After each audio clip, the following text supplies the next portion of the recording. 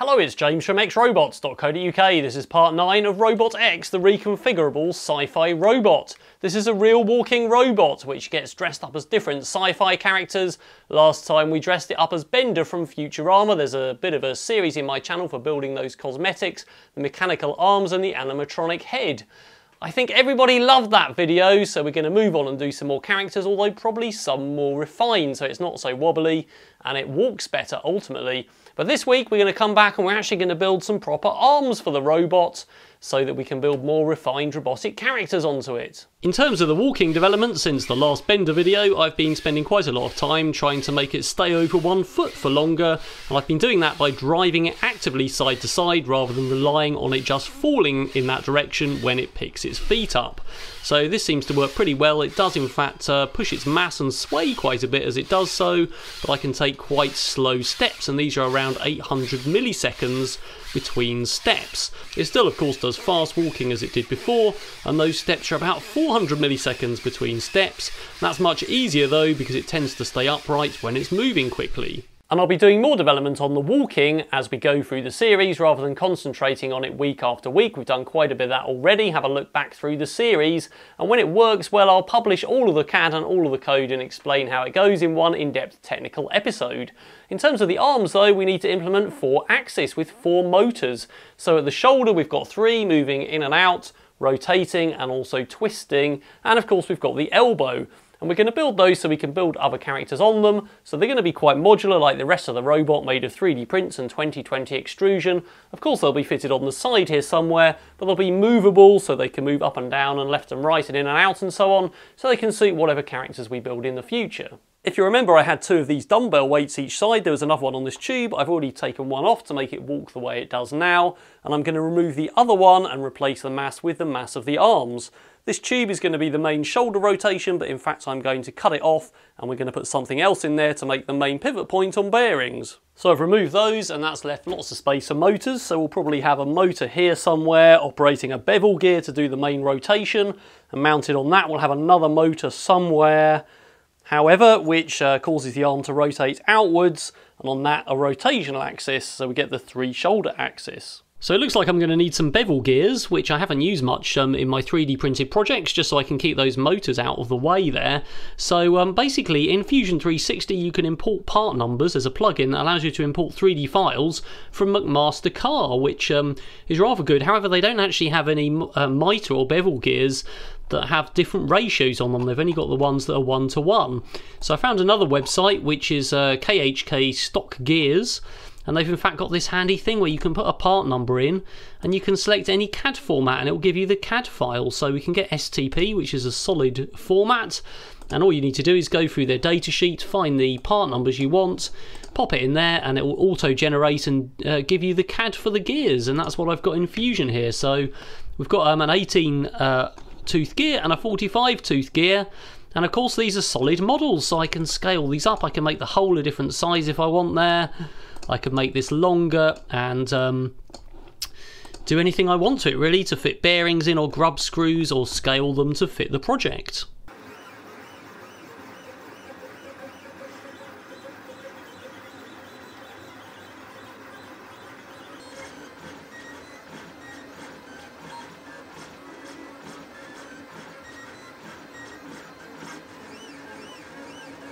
And here they are. So they seem to mesh pretty well, as you'd expect. It feels lovely and smooth.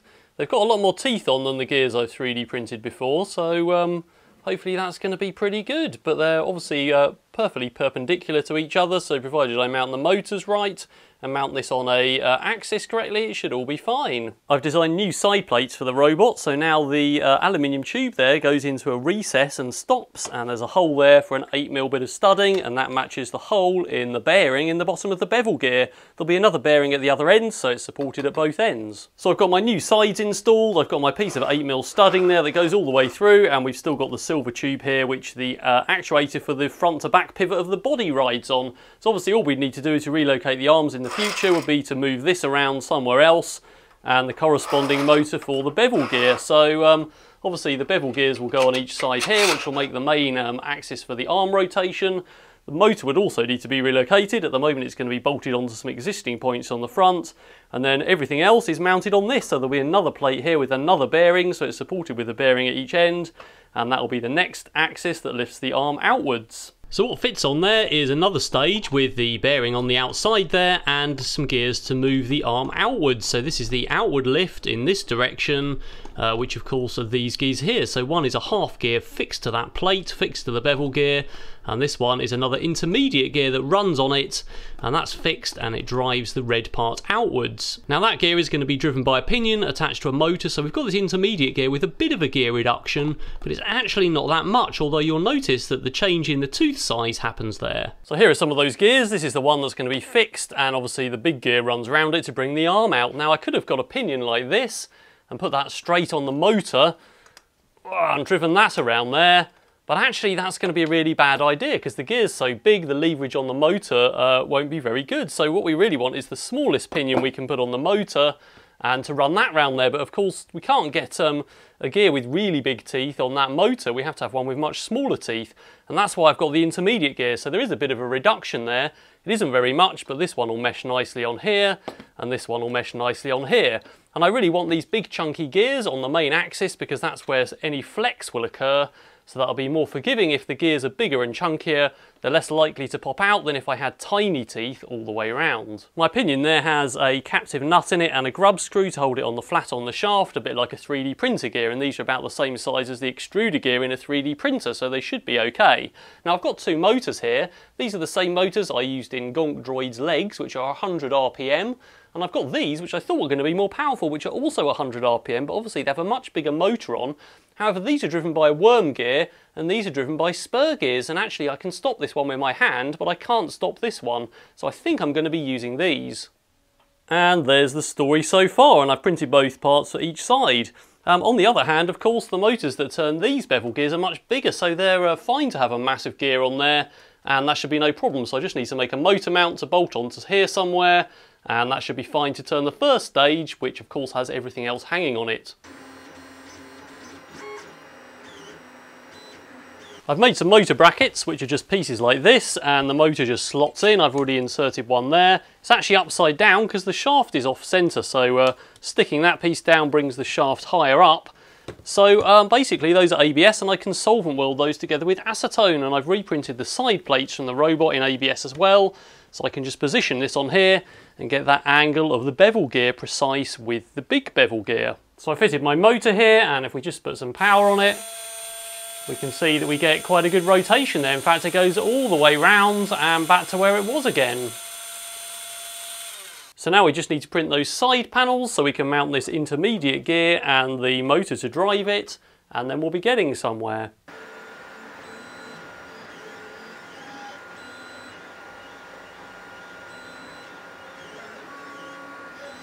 So here's that assembly. That's the bevel gear, of course, that goes on the arm, and in fact it'll be posed like that, and you can see the gears moving there as I move it. So we just need to drive that one now with the motor with the pinion on. Let's just do a little test on that.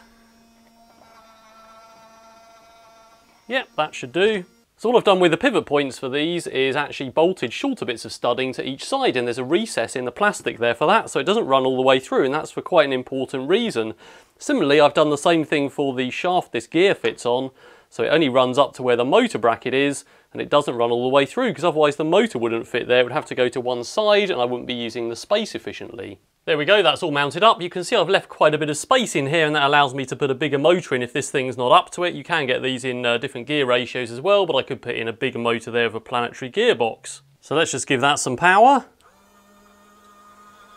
Seems to work pretty well, and we've got quite a wide range of movement there. Now I mentioned these shafts that don't go all the way through, and that's so that I can put feedback pots in there in the future. So one will fit like that, and one will fit like that, and you'll notice I've off-centered these so they don't go through the same axis. This one is slightly lower, and that's just to make sure that the one isn't in the way of the other, basically. So I'll make some small mounts for those and some couplers that attach these shafts to those shafts. So now we need two more axes, one to take the arms like this and the elbow as well.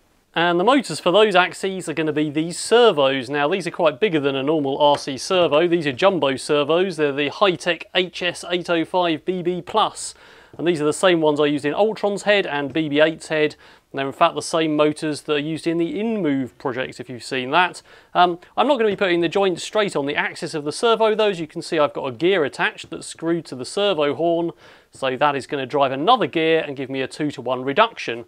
Obviously this servo will do 180 degrees, and we really only need 90 degrees for those joints, so it makes a lot of sense to gear it down. So that servo sits in this square hole driving the gear attached to it, and that drives another gear, and that gear is suspended on some studding which is bolted in. There's a nut recess here, and the base of that section we've already built has this big thick base in to hold that axis.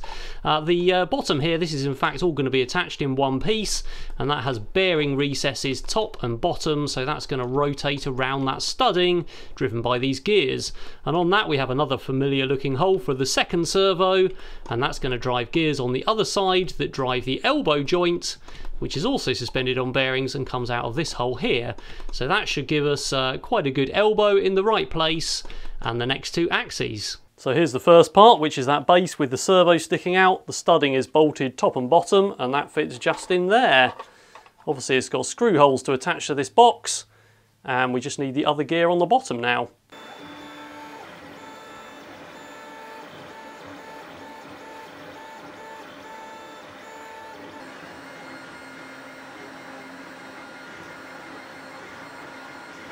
Right, there we are. So we've got that mounted on a bearing either side with the big gear, and obviously the servo is the small gear, and that appears to run pretty smoothly. So obviously that bit of studding is actually bolted in the top and the bottom, and this is running on bearings.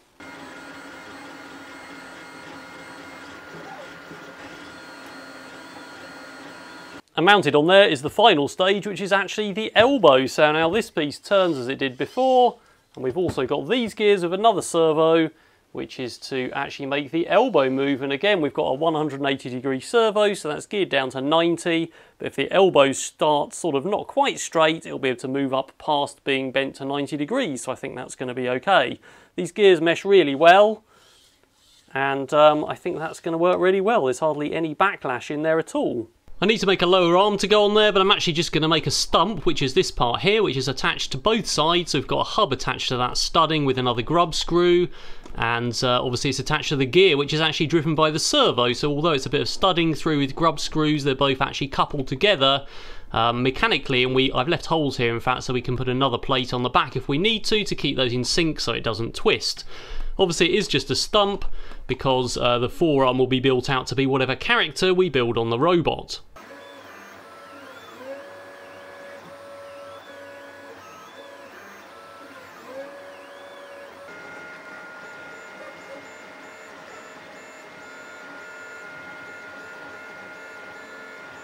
Right, so those elbow parts are fitted to make the arm stump, which now lives on the bottom and of course rotates on that gear, so that's the arm bent, and that's the arm straight. I've left it so it doesn't go completely straight, because that's generally how elbows work, but we could of course just turn that gear around a notch and it will go back a bit more. So there it is mounted on the arm, so we've got the elbow there that can rotate, and obviously we've got the ability to then tip the arm around.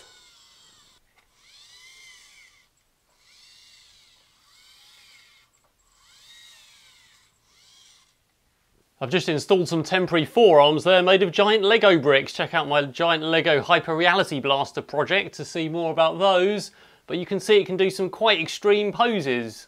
Yep, should be pretty good for dancing. So what's good and what's bad? Well, I'm pretty happy with this thing. So this works pretty well, that's pretty tight. And obviously those servos and the gears mesh pretty well, so that's going to be easy to control. Pretty happy with this part. As I said, I've left a larger space in here to get a better motor in if I need to, but that seems all right for now.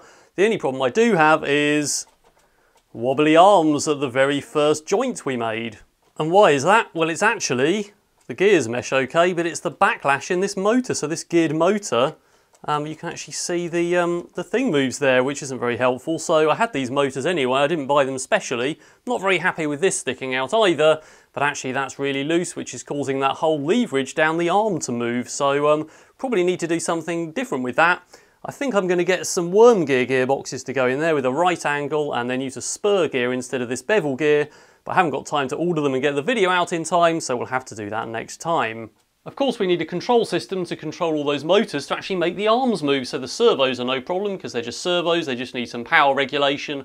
We can just feed them with a servo signal, but the DC motors, as I say, are going to need the feedback pots and some motor drivers. So I've got some small motor drivers that will fit in the arm in fact there, so there's lots of space there for them. And then I'm probably going to put a small Arduino in each arm to turn those into I2C devices so we can control those from the main Arduino, which is currently out of analog ins, unfortunately, to read the pots. So we need to make these into a subsystem.